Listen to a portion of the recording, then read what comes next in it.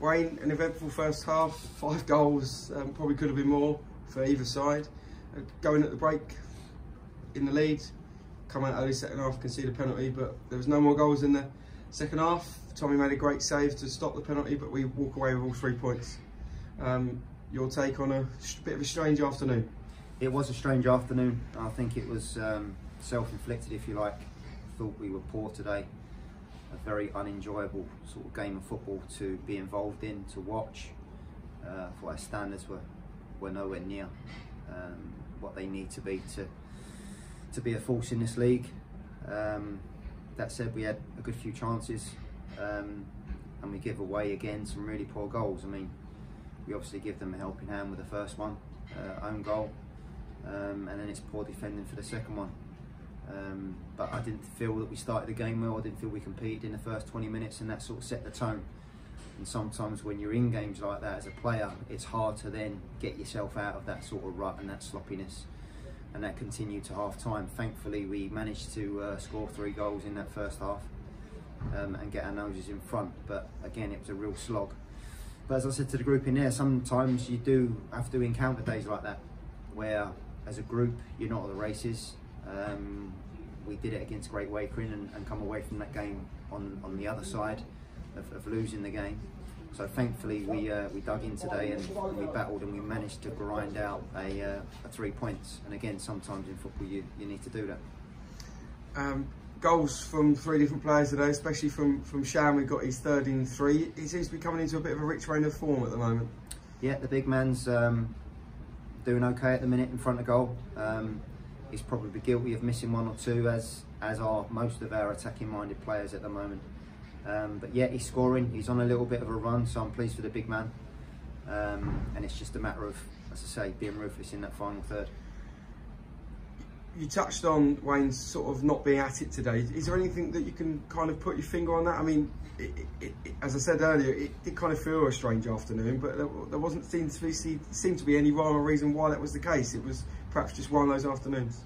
I sense it in the warm-up, and sometimes as a manager, a coach, you do get a sense that they're not at the races, and you know, you get into them after the warm-up, during the warm-up, before the game, to try and generate that sort of enthusiasm and that sort of wake-up call, if you like, to make sure that they do start the game well. And that wasn't to be today. So you can try and say and do all the right things that you feel that you need to get the group where they need to be mentally. But listen, for sure, we've got Chelmsford on Tuesday, Conference South team. They won't turn up like that.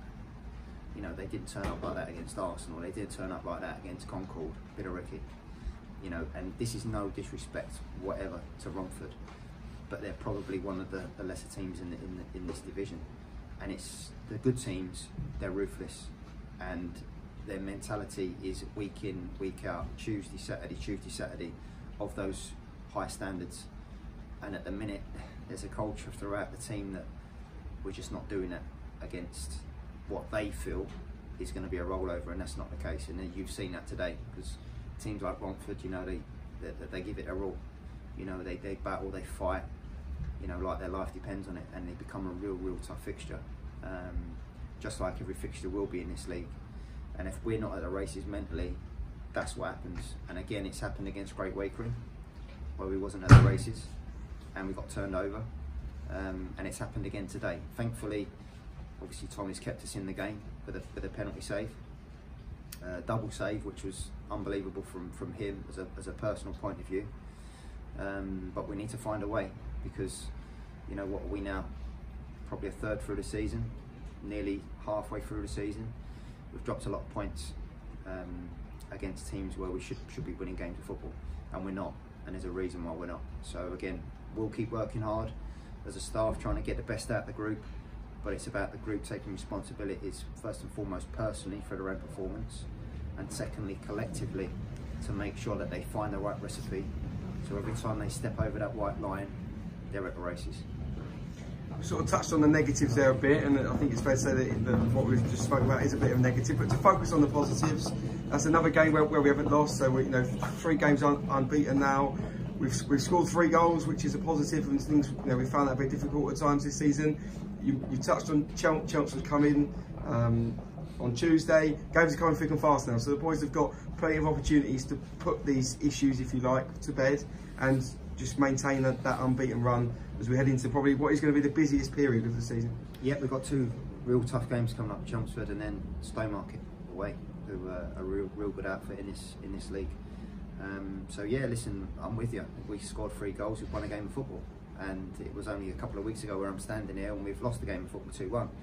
So yeah, there's plenty of positives, and we'll put the positives into the team, but there can't be an acceptance.